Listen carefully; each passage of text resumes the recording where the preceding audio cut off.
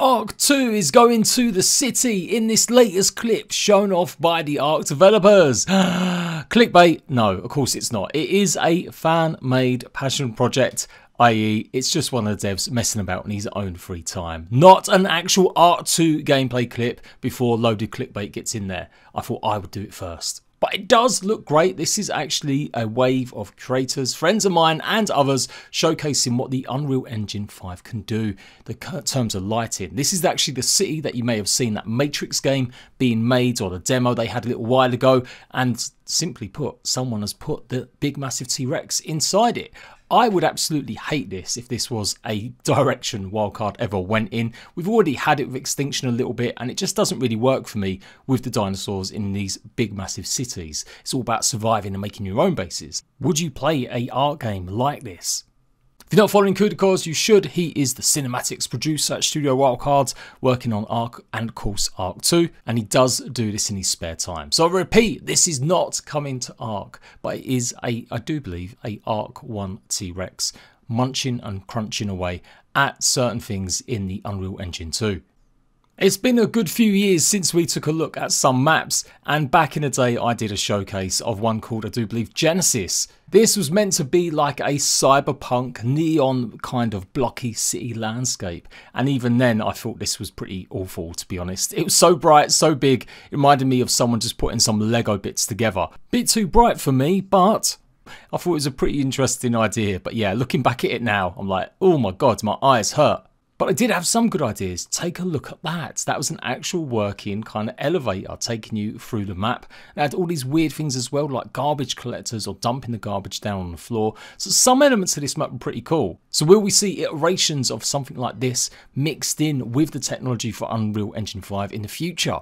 I don't doubt it. Apparently the performance and a lot more is improved with the new engine. So things like this won't be necessarily a thing of the past. Crazy maps have always been a big part of ARK Survival Evolved, and with the devs so keen on having some of them as sponsored content as well as official made maps, I'm hoping that we do get definitely more variety again in the future if ARK 2 goes down that route. So what would you prefer? More realistic Earth-like city, or something a bit more futuristic and punk? Or are you like me and you just want the cities to be left well alone?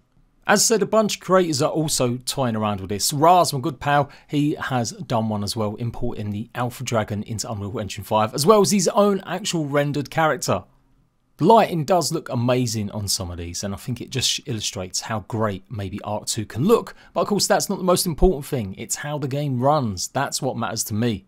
The Catus also showcasing even more stuff where he's put items and pretty much models from creatures into the Unreal Engine 5, like this Ice Wyvern. Now if you're wondering how they do it, you can download Blender for free, I do believe, and you import the models from Unreal Engine 4 and ARK, and then you can go ahead, put them through Blender and then feed it back into Unreal Engine 5. It sounds super simple, it's not, but there are lots of guides and tutorials out there if you want to learn how. Now considering ARK 2 is meant to be coming out later on this year, why have we still got no info?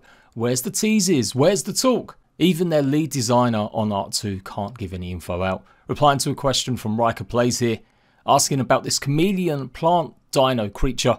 Craig has simply put ARK 2 information embargo. I'm literally not allowed to talk about it. When are you going to start talking about it, Wildcard? You're 4 months into the year of release and you still haven't said a single thing about the game in nearly 18 months. It's time to get your ass in gear and start giving us some reveals.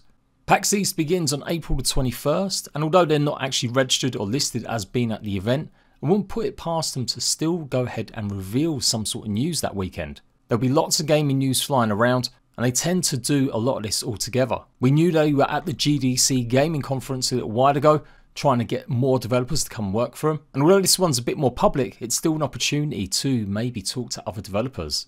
There's a whole bunch of actual gaming talks been going around. Now we may not get any ARK 2 news at PAX East that's upcoming, but I am going to go on a hunch and say we're going to see something revealed about Fjdour.